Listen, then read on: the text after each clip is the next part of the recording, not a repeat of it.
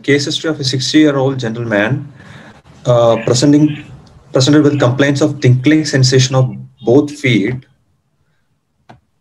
Yes. in limited to the soles, which was insidious in onset, continuous, disturbing his sleep. Okay. So the next symptom was 10 years later. Okay. No. Sir, 10 So days. suppose this patient had come to you at that time. Suppose the patient had come to you at that time, tingling sensation of both feet and disturbing the sleep. So what do you think the anatomical substrate for that? It be in the peripheral nerves. Correct. So this is a symptom of a dysfunction of peripheral sensory fibers. Okay. Yes, sir. So that means the initiating factor here is a sensory symptom. That is the tingling sensation of both feet on the plantar aspect, disturbing the sleep, means that this is a patient having a irritative stage of peripheral sensory nerves. See, when the early disease, when there is a irritation of the peripheral nerve, positive symptom is a burning, tingling, paresthesia, hyperesthesia. Negative symptom is loss of sensation. That is advanced disease of the peripheral nerve. So at this point, we think of, okay, the patient has peripheral sensory fibers in the irritative stage.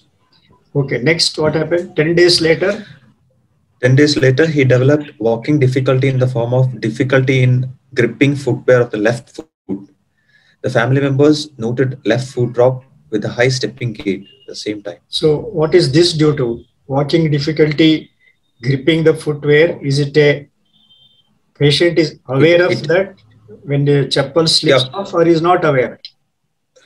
Patient is aware. So what does it mean? Patient is aware that sensory is intact. It may be motor involvement. So that means if the chappal slips off and is unaware, that means there is a sensory deficit. Sensory involvement. If the chappal slips off and as it is slipping away, he is aware of it, that means it is a motor deficit. So the first part of the story was a sensory neuropathy. The second part of the story is a motor neuropathy. Now you have given a point there, left foot drop. So what does that mean? Yeah. What does that? So it is essentially asymmetrical, like involvement of left side. Pardon? Asymmetrical involvement, sir, of the. No. What is the localization for foot drop? Foot drop is not due to peripheral neuropathy. Anybody in the chat? Foot drop is not a symptom of a peripheral neuropathy. Unilateral foot drop. That means it is a lateral involvement of the nerves. Palsy. Either it is a lateral popliteal nerve palsy or it is a L5 root involvement. Because here the first part of the story is a peripheral nerve involvement. I take this as a part of the peripheral nerve, but now it is not symmetric polyneuropathy. There is a component of mononeuropathy because foot drop is due to left lateral popliteal nerve palsy. So the patient not only has symmetric distal neuropathy as well as has got a mononeuropathy. You understand? That's a very important that it is not simple peripheral neuropathy. Even if he is a diabetic, we cannot say that it is just a peripheral neuropathy. Peripheral neuropathy plus mononeuropathy affecting the left lateral popliteal. Okay, then. But however, he was able to walk without support, but there was paucity in his movements. Okay, that became paucity in his movement because of the motor weakness on the one side. Yeah. Okay, right. Next. After 1 month, on April 30th, he found difficulty in getting up from sitting position, which is insidious in onset and requires one person's support to work. He managed to place his both legs from bed to floor. Okay, so difficulty to get up from sitting position means what? But because he is not able to means that put his weight on his legs. Patient has a proximal muscle weakness. You see, peripheral neuropathy is on the periphery.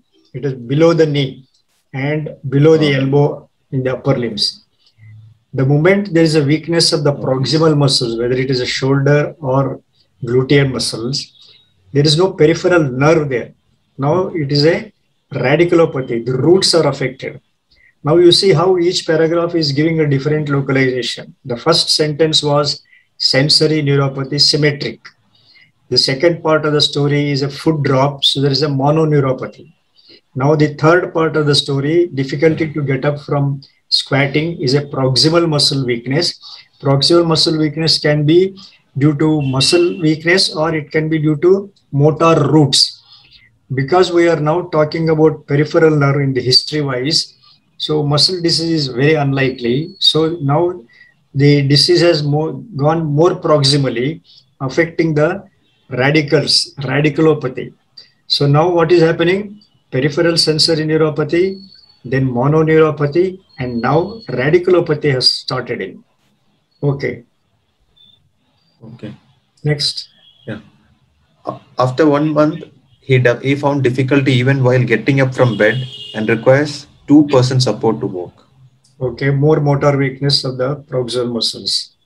Then just more proximal muscles. After 1 month, he was admitted to a local hospital.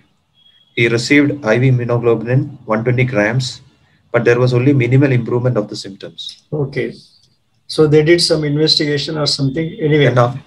Okay. Then July. Oh God. Then after 1 month, he developed tingling sensation of both hands. However, there was no weakness.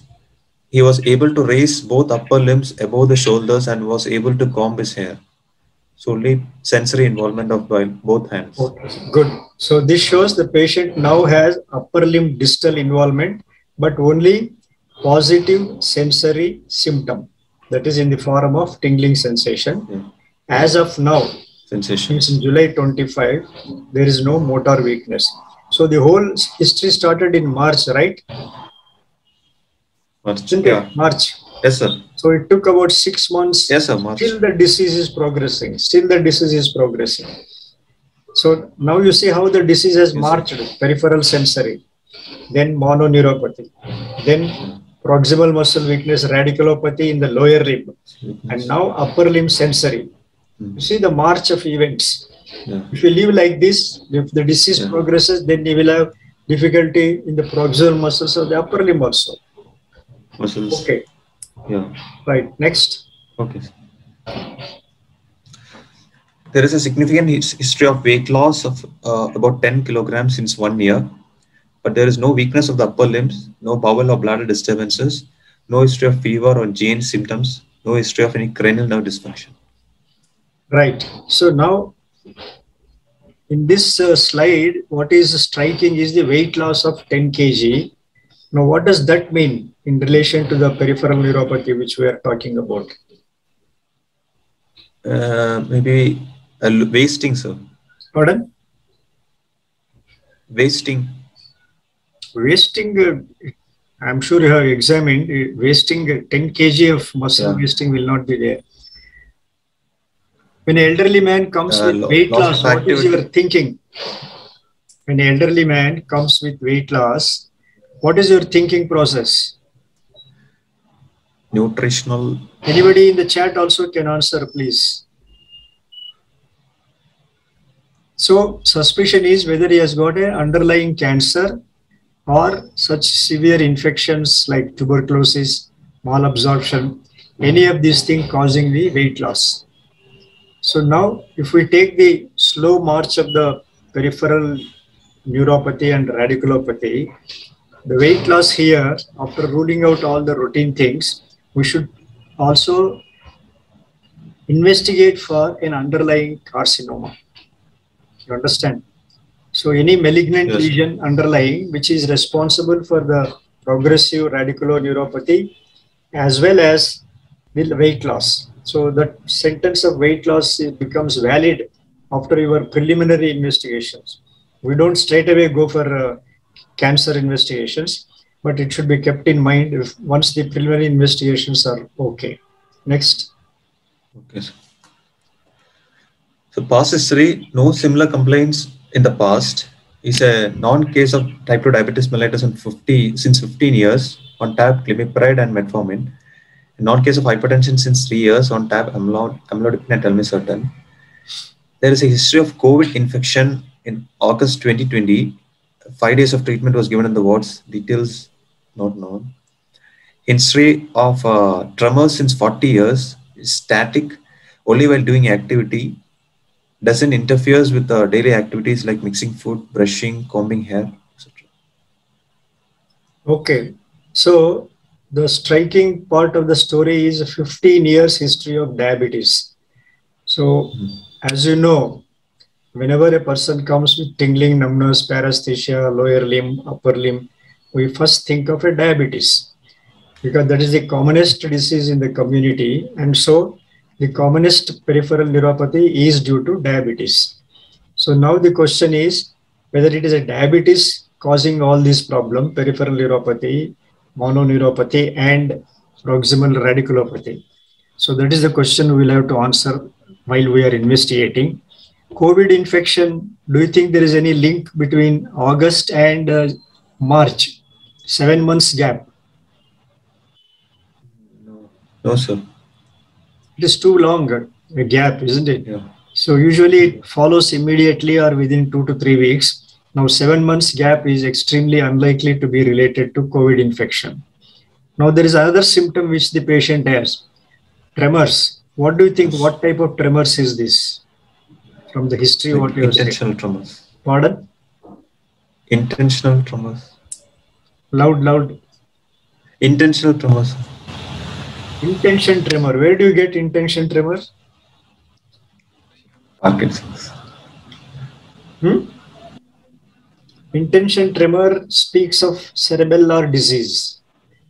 So, if the patient has intention tremor for 40 years, how can he be walking normally till the present illness? It is not intention tremor, and you already said somebody in the family also has got it, isn't it? Yes, father. Yeah, when it comes to family history, you know that this is called as essential tremor. Okay. All that essential tremor means is essentially tremor. We have no specific name for the diagnosis. Like you say, essential hypertension, because it is nothing secondary to renal or such things. We call it as essentially it is a hypertension and nothing more. Similarly, long-lasting tremors like this with a family history, the diagnosis is essential tremors. Can it be Parkinson tremor? No. No, sir. Why? There is no characteristic. It is static, sir. It's not increasing. Yeah, 40 years only is Parkinson tremor, extremely unlikely. And there are set criteria for the diagnosis of Parkinson tremor. It is always starting unilateral, associated with rigidity, bradykinesia, postural imbalance, and they remarkably improve with dopamine replacement of L-DOPA. And 40 years and doesn't have anything else. This is a classical benign essential tremor. So that is something which he has been having. Grafted on that is diabetes and then hypertension and now peripheral and radicular neuropathy. Okay. Yeah. Family history, there is a similar tremor of the hands for this father. Treatment history includes during COVID treatment, he has received oral steroids. Okay. Now you should have asked some more details about the father's, at what age did he get it and what is his present status, how disabling it is. See, remember, even though benign essential tremor is very mild, when it becomes very severe, they cannot even drink a glass of water. It becomes so severe. So we can prognosticate whether this person's tremor also become that worse or it has just remained the same by taking history from the family member, father, at what age he got it, and after how many years, what is his status? Is he dependent for something to drink water, eating, or is able to manage himself without problem? Because that will tell us it is really a benign condition in this person also. Okay. Okay. So whenever you take family history, please take a little more detail. Just don't say family history present. For example, Okay. if the patient has got a muscular dystrophy with family history, you should ask that person at what age they got it and after how many years he is still able or disabled, because that gives a rough idea about the prognosis in the given patient also. Okay, sir. Okay. So general examination, the patient is conscious, coherent, cooperative in supine position, oriented to time, place, and person. There is no pala-icterus, cyanosis, clubbing, lymphadenopathy, or edema. Vitals, BP 130/80, heart rate 86, respiratory rate 18 per minute. Febrile, JVP is now not elevated, and other systemic examination is not conducted. Okay. So that means the general examination which you saw is nothing specific. Because the patient has a loss of weight, maybe you should look for some evidence of malignancy, something in the abdomen or something in the lymph glands. So general examination did not reveal anything sinister in Nothing. this No, patient. nothing. Okay. Nothing. Okay, next. The neurological examination in higher mental functions are normal. Speech and cranial nerves are normal. Right. Motor examination. 1 minute. Which cranial nerve is simultaneously involved whenever there is a peripheral motor neuropathy? Facial nerve. The commonest is the facial nerve. You are right. So it's very important to know in the cranial nerve examination, you should concentrate specifically on the facial nerve. For example, patients with GB syndrome, when they come with quadriparesis, when facial nerve is affected, it is likely the patient may have further the swallowing muscles may be affected than respiratory muscles. So it is an indication that the disease has progressed upwards. Okay, sir. Okay. Motor examination, patient is in supine position, upper limb and lower limb is extended. Bulk showed significant wasting of the calf muscles on the left side. So you, so you find a motor system examination, the nutrition wise, there is a wasting of the calf muscles on the left side. It cannot be calf muscles. You said patient has a foot drop, isn't it? Yes, sir. Foot drop is which muscle is responsible for dorsiflexor? Tibialis anterior. Somebody in the chat box also can answer, please, because this is a basic fundamental. Which is the muscle for dorsiflexion of the ankle? Is it tibialis anterior? Tibialis anterior, sir. Tibialis anterior. So you should look for wasting of tibialis anterior specifically. If calf muscle is wasted, it is a plantar flexor which should be weak. Is the plantar flexor also weak? That we'll see in the power examination. See, the moment you see a foot drop, you should specifically look for tibialis anterior. It is a wasting of the tibialis anterior which should be specific.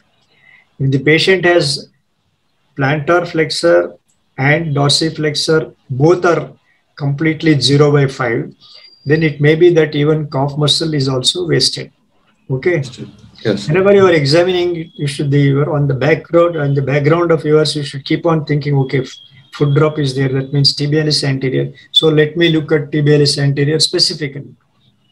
Okay. Okay, right. Okay. And tone, there is hypotonia of both lower limbs, symmetric and both proximal and distal. Hypotonia is a feature of what? Lower motor neurons. Lower motor neuron paralysis. And what other conditions can give rise to hypotonia? The initial stage of upper motor neuron also. During the acute paraplegia, Yes, acute hemiplegia, during that phase. Then what else? Then muscle paralysis. Muscular myopathies, right. Myopathy. So hypotonia is not specific to lower motor neuron. It can happen in upper motor neuron. It can happen in lower motor neuron, and it can also happen in muscle diseases. Upper motor neuron. Oh, at last somebody is onto the chat box. Yeah, upper motor neuron. Suppose the patient has an acute paraplegia, shock stage, what we call as, the patient will have the hypotonia. In routine cases of hemiplegia, which we see day in and day out, if you find a hemiplegia has got an increased tone from the day one, their prognosis for functional recovery is good. But suppose the patient, even after say 10 days, the hemiplegic side is hypotonia, their functional recovery is rather suspect. So it's a very important point in hemiplegia patients to look for the tone of the muscles. You understand? Okay. Okay, sir. Right. Next. Power.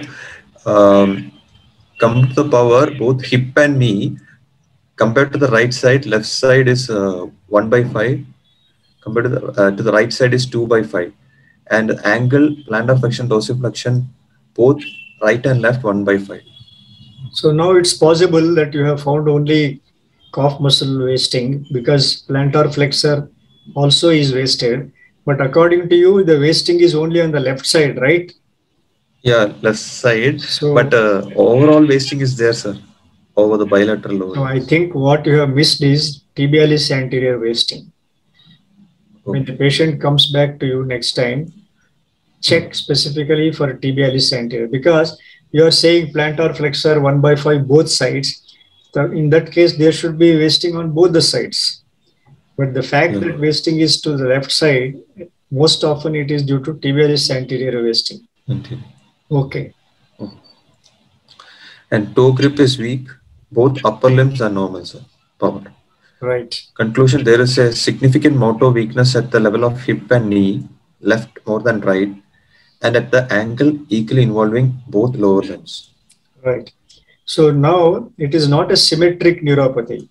It is an asymmetric neuropathy and radiculopathy. So let us discuss it further, how to approach this patient. Okay, next.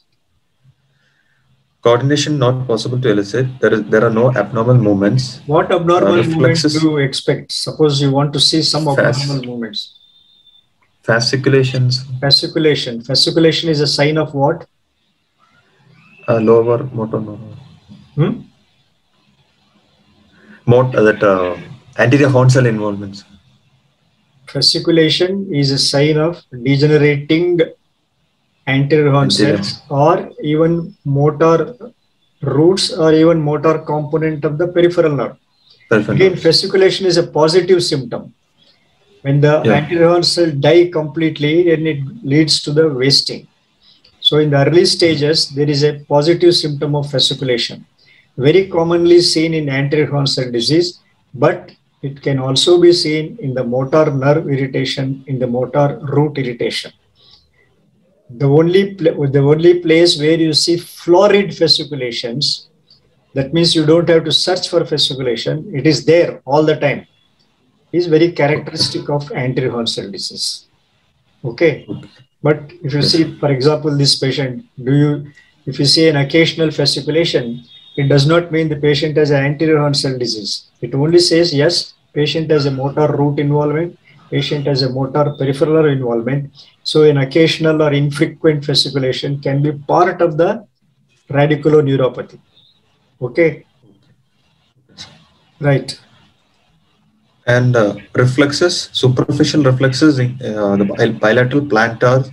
So one minute, all of you, please remember, when the Zoom goes away now, first session, I will come back at 6:45 for the second session. So don't think that the talk is over. So you will come back at 6:45. If they are closing at 6:40, we come at 6:45.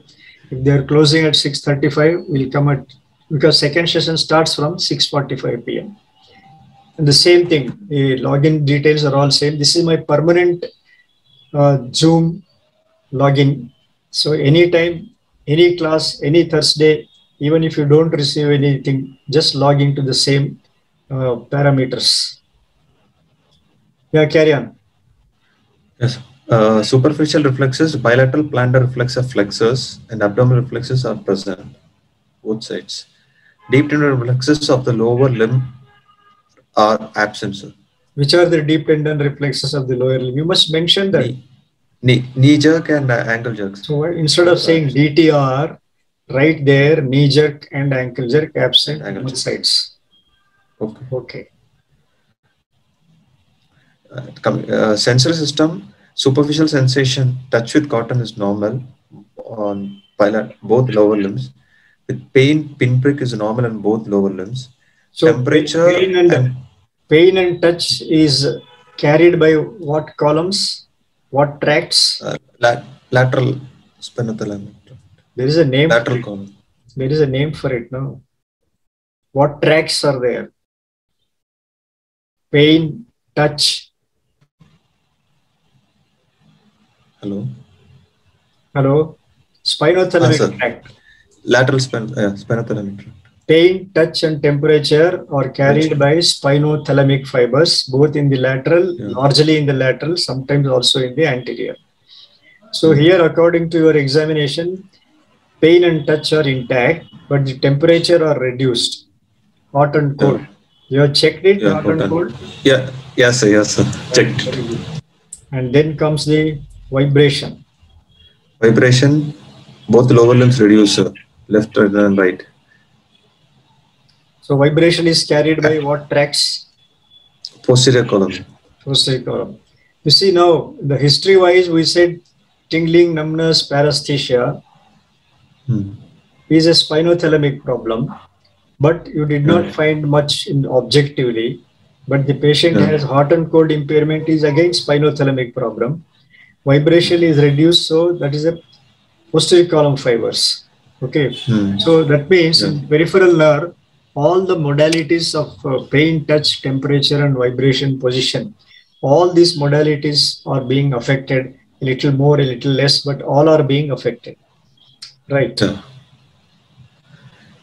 And coming to gait, patient requires support to get up and stand, able to walk with a walker with the left foot drop, and upper limb sensation are normal. So what does this mean? Go back. Support, requires support to get up. That means what? Proximal muscle weakness. You understand? So proximal muscle weakness is the one which is responsible for a person to get up from lower seat. And once he is able to stand, he is able to walk with walker. Now to walk, if the knee has to be locked, which is the muscle which locks the knee joint so that we can stand straight?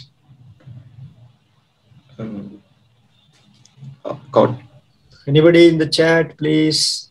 Simple questions. These are the questions which you will get in the Vivavosi to know how much you have understood the topic. Quadriceps. Quadriceps is the muscle which locks the knee. So if a person has to be standing erect or just standing also, the quadriceps is very important. Now you told me in the examination, the quadriceps knee joint, you said 2/5, right? Yes, sir. And at the same time, he is able to walk with walker with the foot drop, of course. So that is slightly contradictory. So that it was surprising. Either your assessment of quadriceps is not really 2/5, it must be more powerful than that, or he is putting all his weight in the upper limbs and to the walker, and lower limbs are just hanging. So which you have to observe while he is walking. Understand? The entire weight of the body is only on the after walker. examination.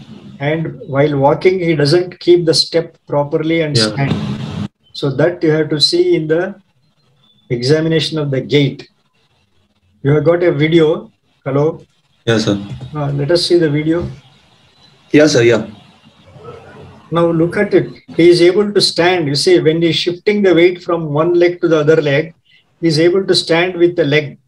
So that means quadriceps is functional to make him shift his body weight to the other leg. So it cannot be really 2/5. You can show it once again. You see that he lifts the left leg. Now the left foot he has kept on the floor. Now he has lifted the right leg. That means the whole body weight is on the left leg at that time. So if the quadriceps is so weak, he would have buckled. The commonest symptom of quadriceps weakness is buckling at the knee. Suddenly they buckle down. That is a very important symptom of a quadriceps weakness.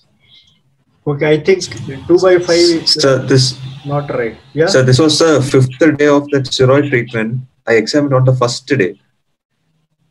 So you think it is an improvement? Yeah, sir. Definitely there was improvement. No. When he was going, he was. Was he buckling at the knee earlier, which he is not doing? Is a question you have to earlier ask. he was not. Earlier he was not working, sir. In the Okay, at least I incidentally found him. At least historically,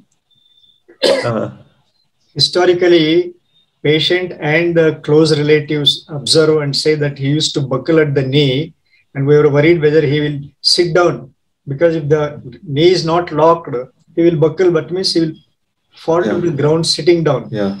If you get that history, then you can say, look, now he is able to bear the weight on one leg. That means there is an improvement with whatever treatment. Yes. Okay. Okay, good. Actually, there was like history. Yeah.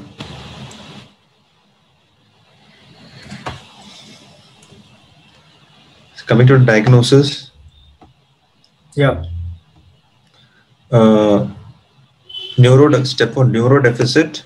1 minute. Lower motor neuron. 1 minute. You say the important point: a person who has got difficulty to go upstairs.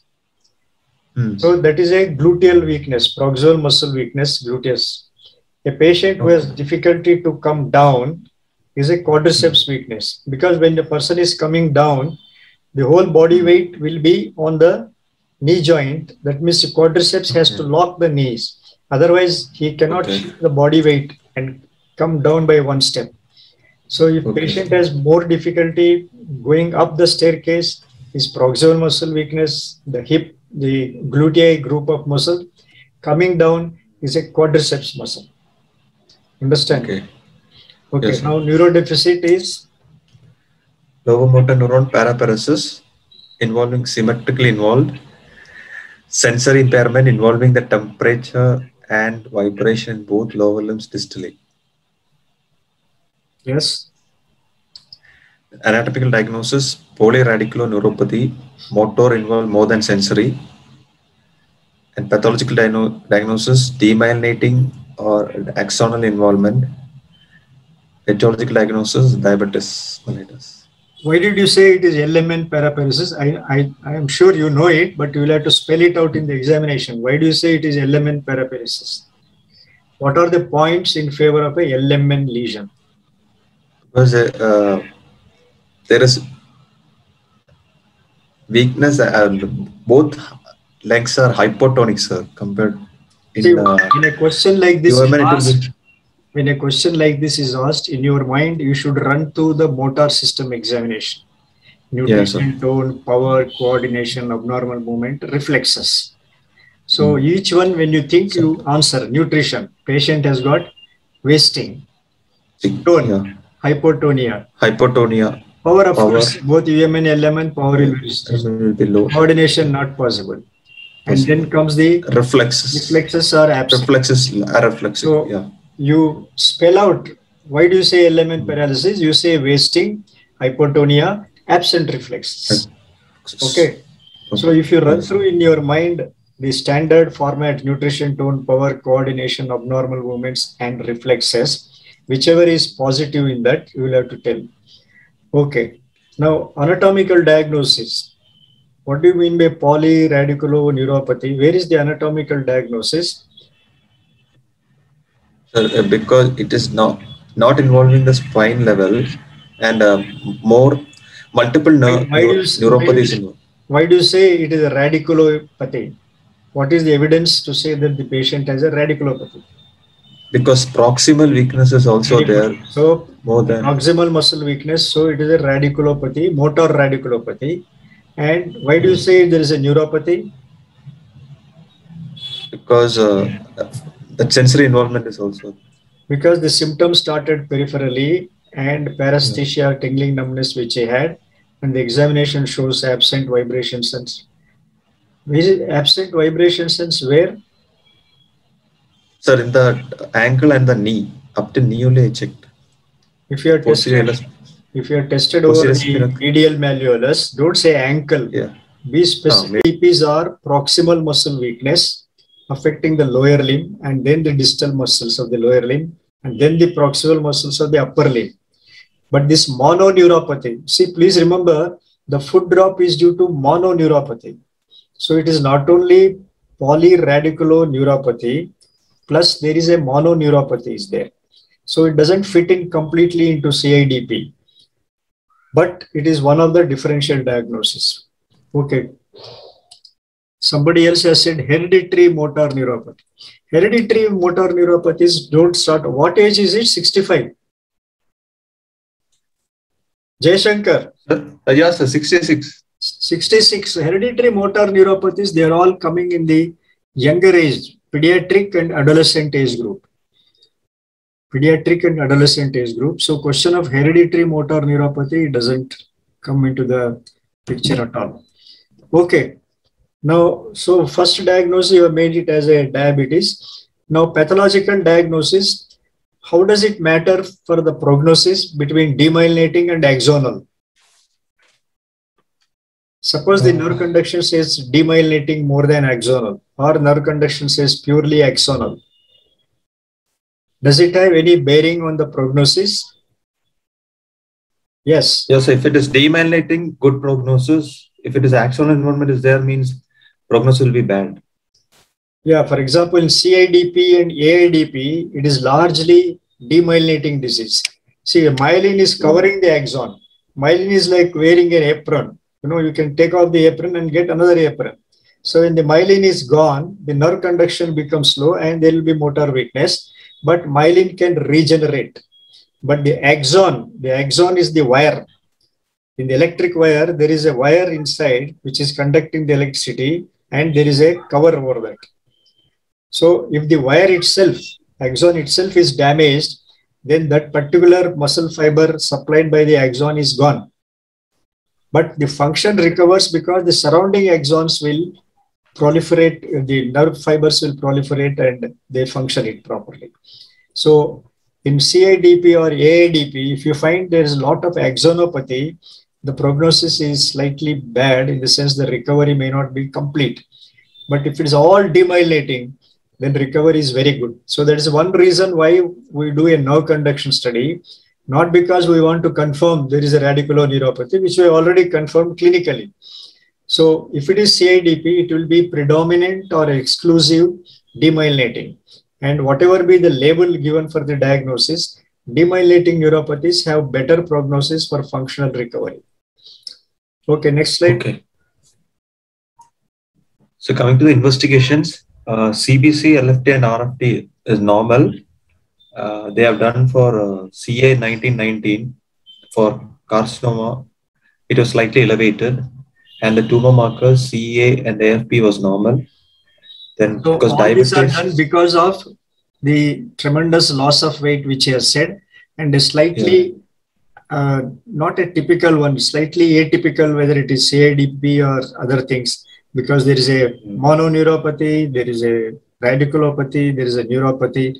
Because of the loss of weight and that age of 65, even though there is a clear history of diabetes of 15 years, but patient can have diabetes and can have a carcinoma.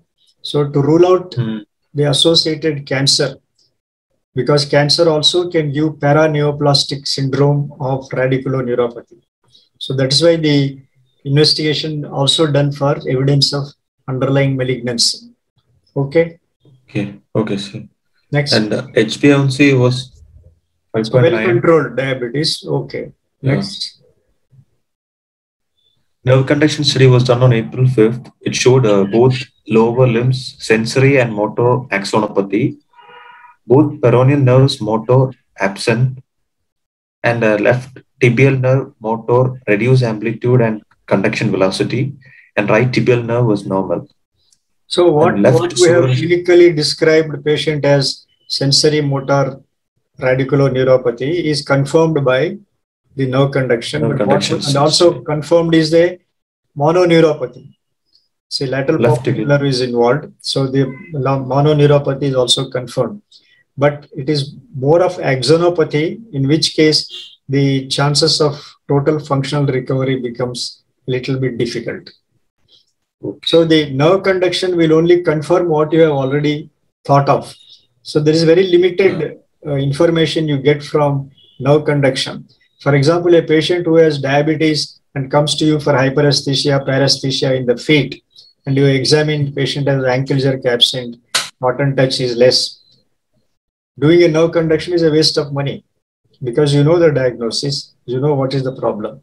So always ask for an investigation which will add to the diagnosis and add to the prognosis. If you think that clinical diagnosis of diabetic peripheral neuropathy, not in this patient, another patient, there's no need to immediately send for nerve conduction, which is a waste of money. Okay, next. CSF analysis was done on May 15th. It showed a cell count of 2 cells, predominantly lymphocytes, and CSF protein is elevated on 106 milligram per deciliter, and CSF glucose is 133 milligram per deciliter, slightly elevated, and CSF chloride 115. Actually, chloride has no value at all, but people keep on doing that. So here the striking feature is the elevated protein level. So what does that mean? Elevated protein level. Some inflammation, demyelinating inflammation. Root, involvement of the root, the inflamed root. When there is inflammation, non-infective inflammation, for example, a demyelinating, like in CIDP, you find there is a increased protein. So the root which is passing from the spinal cord to the outside, it traverses through a CSF space. So when there is an inflammation of the radical at the origin, because of the inflammation, there is a leakage of protein into the CSF. So the CSF increased protein confirms that there is an active radiculopathy in this patient. There is an active, it is not a burnt out disease. There is an active radiculopathy. But it doesn't tell what is the cause of radiculopathy. It only confirms, like nerve conduction has confirmed. So the increased protein confirms the patient has a radiculopathy. Next. Then immunofixation panel was done on May 22nd. It revealed polyclonal profile in IgG, IgA, kappa, and lambda light chains, and negative for monoclonal gammopathy. It's negative for monoclonal gammopathy. And protein electrophoresis was done, which showed everything was normal apart from elevation in beta 2 globulin fraction, which is not specific. So these are all done for ruling out the hematological malignancies like plasmacytoma, multiple myeloma. So whether those also can produce this type of polyradicular neuropathy. So the diagnosis has been opened up. It is not just diabetes. It can be due to underlying cancer or carcinoma or underlying hematological malignancies like multiple myeloma, plasmacytoma. So all these things have been done, but it looks that they are not really contributing. Okay, next. MRI PET whole body scan was done on 23rd August, which showed only age-related cerebral atrophy changes and interstitial T2 hyperintensities, which are not, it has reported as normal studies.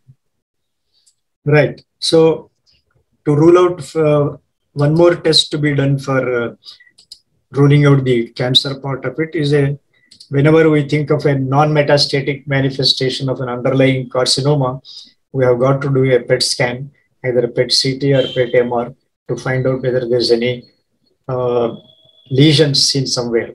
The biomarkers have been not very helpful. They're all within normal limits. So the imaging also is negative.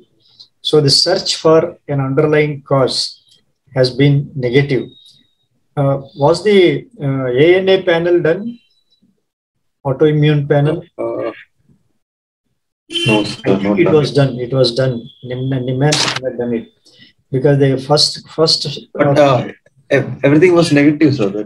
First, whenever you think first say autoimmune, then non-metastatic, and look for a cancer structural lesion. So that is how we proceed. Next.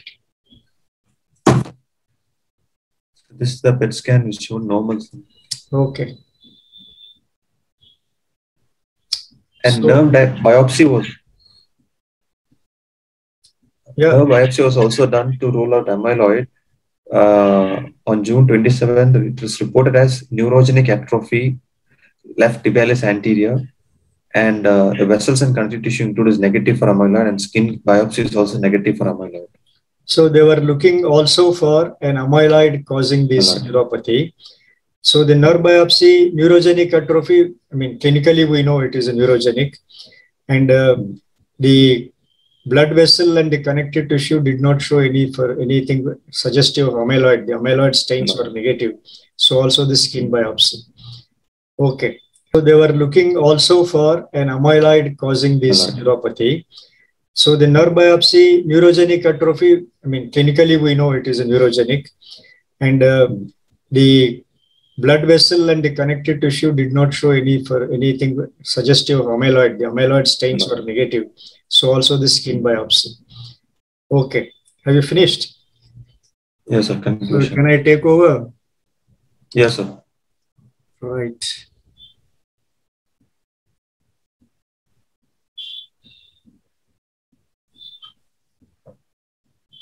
Okay. Now quickly, I think we just have another 10-12 minutes. Now, before I start, whoever has been attending, I am ready to take every Thursday a class, virtual class, till the COVID goes away. Then we move on to the physical meeting on every Wednesday at Sagar. So any one of you want to present a case, please message me and or message any one of our Sagar residents, Jai Shankar. We'll be more than happy to have you here.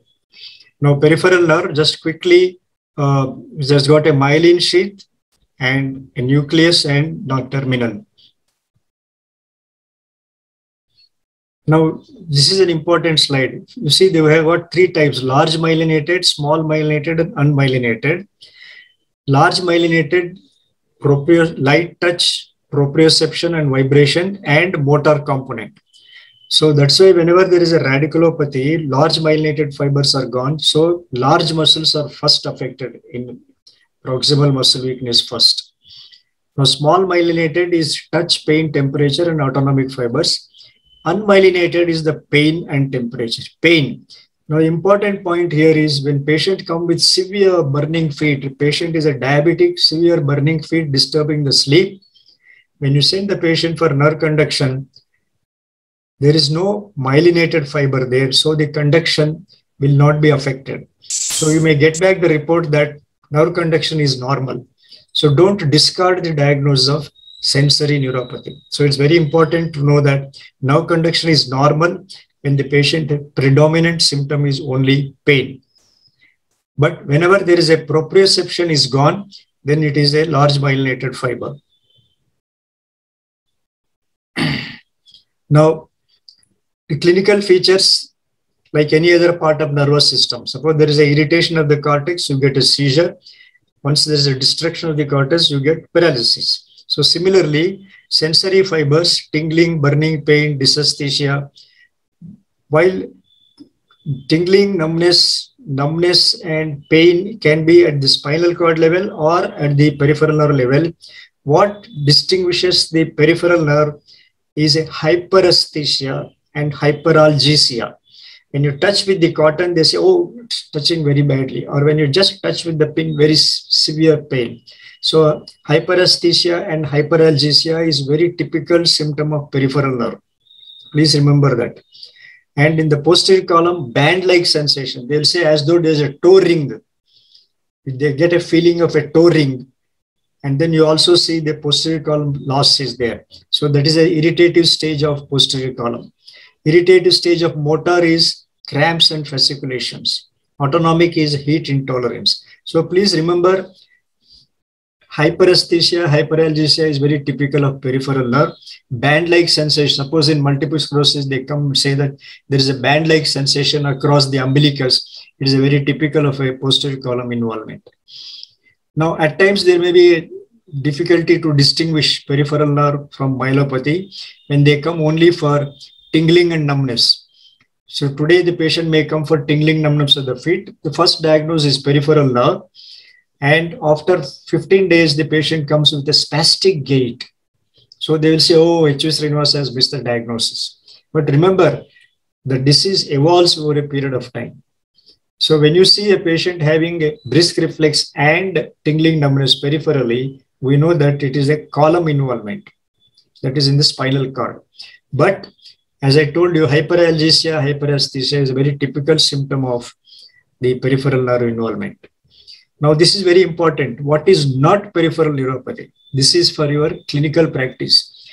Almost every day, I see one or two patients. They'll come and say, jum jum aata hai. Don't stop there. Ask her to continue.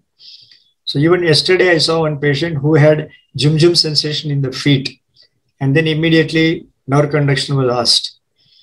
When today only I saw a day later only. So I said, what else? Jum jum sensation here and some heaviness as though something is kept here and jum jum sensation here. Now, obviously, this is not peripheral neuropathy. Listen to the patient. Patient is giving you a diagnosis. Listen to the patient. Don't abruptly cut off. Oh, jum jum sensation peripheral. Oh, you're diabetic. Acha, this is diabetic neuropathy. So when you find that, the second point is, if the jum jum sensation, tingling, numbness is intermittent. So some days it is there, some days more, some days less. Again, it's an anxiety disorder.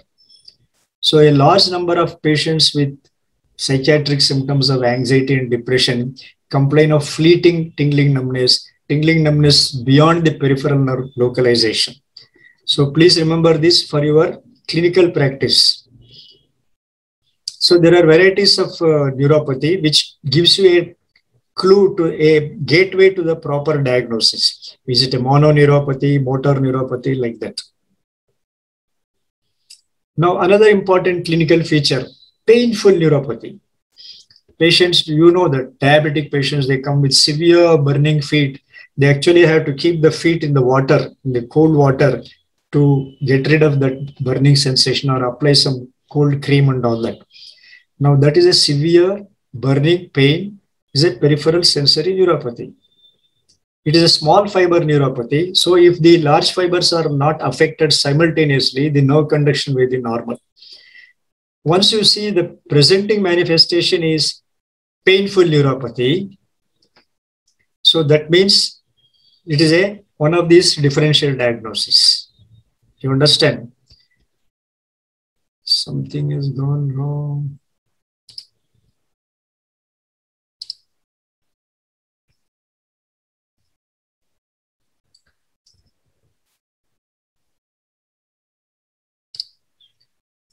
Okay, severe burning is a diabetic neuropathy. Okay. So sensory ataxia. If the patient comes with history of ataxia, which is causing the problem, then that means, again, it is a posterior column involvement. Very typically, diabetes, TBs, ataxiform. So what you have to do in practice is, okay, peripheral neuropathy is there, but what is the main problem for this patient? That's very important. What is the main problem for this patient? Is it a ataxia or is it a pain? So those are the things which will tell you a gateway to the diagnosis. Now, predominantly motor. Now, you know that this patient is predominantly motor. He has sensory symptoms, predominantly motor. So now you see, this is the differential diagnosis of predominantly motor. CIDP, lead, porphyria, Charcot-Marie-Tooth, hereditary, yes, but younger age group, not the elderly. And there is a condition called as multifocal motor neuropathy and some toxic ones also. So whenever you see a patient who has bilateral symmetric peripheral neuropathy, it is due to systemic disorder. Commonest is the diabetes. Whenever you see asymmetric neuropathy, obviously it is a local structural lesion. You understand? If suppose power goes off in my street, so it is something at the higher level. But if power goes off only in my house and neighboring house is intact, that means there is something wrong in my house electricity. So whenever you see a neuropathy lateralized or predominant on one side, don't think of a systemic cause even if the patient has a severe diabetes. Now in this patient, there is a mononeuropathy element is there.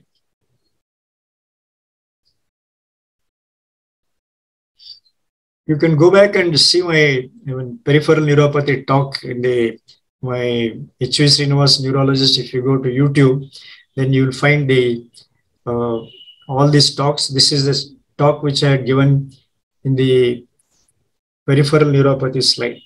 Now, another important point which will give you a clue is the thickening of the nerves. We all know that thickening of the nerves, commonest is Hansen's, and fortunately the Hansen's has come down, and diabetes does have hypertrophied nerves. Please remember, thickening of the nerves is seen in diabetes also because of demyelination, remyelination, demyelination, remyelination. So the nerves do get, and also in amyloidosis and hereditary sensory motor neuropathy. Now, should we do nerve conduction in every patient? I don't do it because I always think whether the investigation is adding to the diagnosis or adding to the prognosis. So in a patient where there is a definite evidence of bilateral symmetric neuropathy and has diabetes, we don't have to do nerve conduction study at all, because as I said, it may be even normal. But one most important, whenever you see a patient with wasting, of small muscles of hand, our first diagnosis is always anterior horn cell disease, pure motor involvement, wasting of the small muscles of the hand, and it may be bilateral also. Remember, there is one condition called as multifocal motor neuropathy with conduction block, which is eminently treatable conditions. Before we recognize this condition, we used to call everybody motor neuron disease. And surprisingly, we used to see that it was not spreading at all. It just remains at forearm and the small muscles of the hand, characteristically. Then we say, oh, this anterior cell disease has not progressed, he's lucky. But actually, it is a multifocal motor neuropathy with conduction block. So here, a nerve conduction shows there is a conduction block. These patients are eminently treatable with IV-IgG. So what are the limitations, which I have already told you about it? Always correlate, any investigation for that matter, always correlate with clinical features. Now, when do you do a nerve biopsy? Most of the neuropathies, when you do a nerve biopsy, it will show axonopathy or demyelinating, which we can get that information by nerve conduction itself. We don't have to do a dramatic investigation. So you don't do nerve biopsy unless you are thinking of a disease which can be confirmed by nerve biopsy. The commonest is the Hansen's disease. Then comes the vasculitic neuropathy. So these are the conditions where vasculitic neuropathy, leprosy, sarcoid, and amyloid neuropathy. So these are the conditions. If you clinically suspect, please do it. Otherwise, most often it is only demyelinating or axonal degeneration that we already know by nerve conduction. There is no need to do an invasive investigation. Which nerve to biopsy? Of course, you know that you biopsy a nerve without causing any damage to the patient. That means you don't biopsy a motor nerve, and you don't biopsy a sensory nerve, which is important. So usually it is a sural nerve or a radial cutaneous nerve in the upper limb. If suppose the patient has only upper limb neuropathy, you have to do radial cutaneous nerve. If it is a lower limb and upper limb both, then you have to do the sural nerve. So these are all various nerve slides. This is just to show you the tuberculosis with the giant cells. Now in BT, you can see the lepromatous leprosy positive one. After a long time, I saw a case of leprous neuropathy about 2 weeks ago. It is quite rare now. And of course, the patients were very worried whether it is infective to the wife and friends and other things. So we had to tell them today leprosy has got a cure, and the early stages of BT, TT and all can be totally cured by treatment. It is not communicative. It's a very important point we'll have to tell, because they'll see all the photographs in the Google.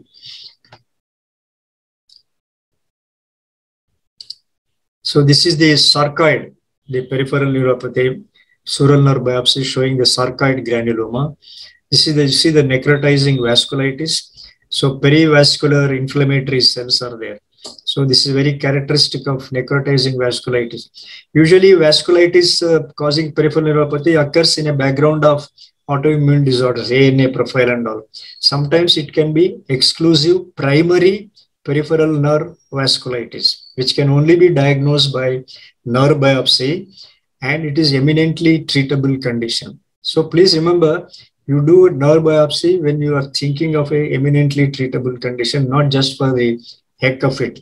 For teaching institutions, they may do it. That is a different thing. In spite of all the problems, you will find that 20 to 25%, there may be no etiology at all. Interestingly, when you find that all investigations for bilateral symmetric neuropathies are negative, not even diabetes, then 25% we don't have. Like most of the medical conditions, we don't know the etiology. Of this, somebody has made a study. Of these 25%, 40% of them have a familial neuropathy. How do you diagnose? Careful family history. ನನಗೆ ಯಾರಿಗಾದ್ರೂ ಅದನ್ನ ಹಿಂಗೆ ಇಲ್ಲ sir ಯಾರಿಗೂ ಇಲ್ಲ. Who is that ಯಾರಿಗೂ ಇಲ್ಲ? One brother who is in America, he has not seen him for the last 10 years. Another brother is dead and gone. So he is the only fellow. So don't take it family history negative. So taking a family history is an art. So unless you examine all siblings for evidence of electrophysiological neuropathy or a clinical neuropathy, and important is you see the other telltale signs of a hereditary problem like hammer toes, high arches, weak ankles, etc. So in a teaching institution, we look for all these things and then we produce a paper saying that don't just dismiss, we don't know the cause of peripheral neuropathy.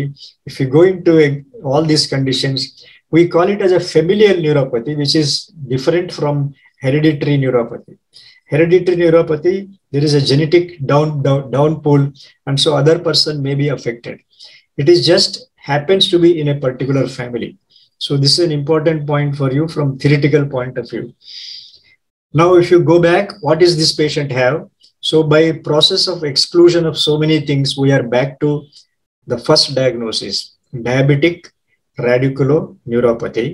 So the treatment, please remember, even in diabetic, many diabetic patients come for proximal muscle weakness. I give them IV methylprednisolone, 5 injections, pulse therapy. And a fellow who could not get up from the seat, now is able to get up with minimal support and able to walk. So diabetic radiculopathy also, there is a demyelination component and the steroids help. Usually physicians will say, sir, how do you give steroids in a patient who is already diabetic? So my answer is, can you not control a patient with 300 blood sugar, 400 blood sugar? You can. And of course, we are giving only pulse therapy. We are not giving for oral prednisolone for 2 months. So time and again, this is a very important point for your clinical practice. Patients who come with proximal muscle weakness of recent onset in a diabetic patient, give them steroids, pulse therapy, admit, give IV methylprednisolone. This patient, for example, he didn't improve with IV IgG. Now he has improved with steroids, but he has come so late. So it is unlikely that he will improve completely. And steroids was thought of earlier, but because he is a diabetic, they said, no, we can't give. So please remember this in your clinical practice, proximal muscle weakness of a recent onset in a diabetic patient, pulse therapy.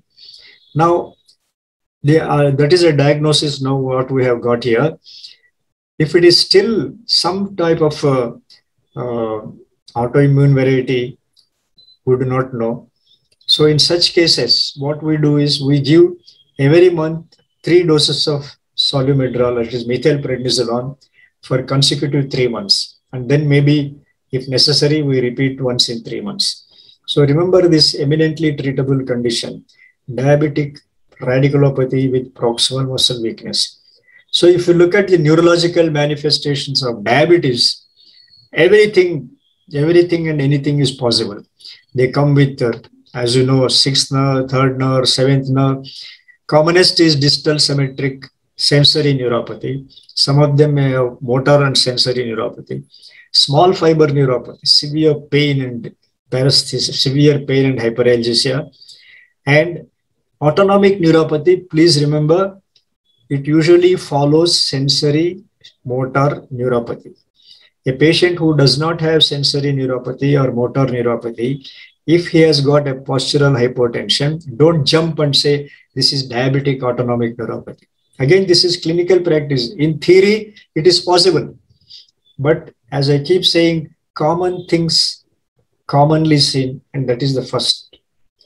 So usually by the time they have autonomic symptoms of bladder, bowel, sweating, postural hypotension, etc., they would already have had enough number of years the sensory motor neuropathy. Mononeuropathy, as this patient has got, asymmetric proximal motor neuropathy possible, motor radic. So practically all types of peripheral nervous system disorder are seen in peripheral neuropathy. So now the trend is, if you know diabetes, you know neurology. Earlier we used to say, if you know syphilis, you know neurology, but now that syphilis is only historical interest, the present problem is diabetes. So if you know diabetes, you know everything about the peripheral nervous system. Now, management. Again, another important point in the management. Patients, the moment they say jum sensation, they immediately put on pre-GABA. Jum sensation disturbing the patient, then you give it. You ask the next question, how does jum sensation affect? Illa sir, sumne irtada. Nanu yavaglu enu kelsa madilla andre avaga nanage anustade. Does it disturb your sleep? No, it doesn't. So this patient does not require any of these GABAergic drugs. Severe pain. The most important drug is amitriptyline, not gabapentin. But because amitriptyline has side effects, but in everybody don't get side effect. So first choice is the amitriptyline, and then comes the gabapentin, and then of course carbamazepine in that order. But unless the underlying diabetes is well controlled, all these are only symptomatic therapy. Please remember, there is no medicine for numbness. There is no medicine for decreased sensation, because these are the negative points in the peripheral neuropathy. So for the negative points, there is nothing I can do positive. Only if there are positive points are there, I can suppress it. Okay. So we are going back to my usual thing, saying that. Yes, sir. Yeah. So I have 18 talks of mine on the. Yes, sir. But for everybody's information, and there are 15 clinical case discussion. I'm going to upload even this clinical case because he has presented, Jay Shankar has presented it very well. So this also will go into the YouTube. Those of you who have not heard or who have not purchased, please purchase Clinical Neurology Made Easy, a very, very primer, very, very important primer for your clinical practice and clinical understanding. Okay. Also, there is a book written by me on epilepsy. Only those who are interested to know more about epilepsy can go there. But this, I think, is a very important book for you. It is available on the Amazon also, not necessarily bookstores. Nobody has any questions on the chat box. So I think we are less than 1 minute there. So we'll meet next Thursday. And we have the 2 groups made. Jay Shankar has made 2 groups, one DNB group, another is the BMC group. So any of you want to be included in BMC group or DNB group for information, please contact Jay Shankar, DNB resident in Sagar Hospital. Okay.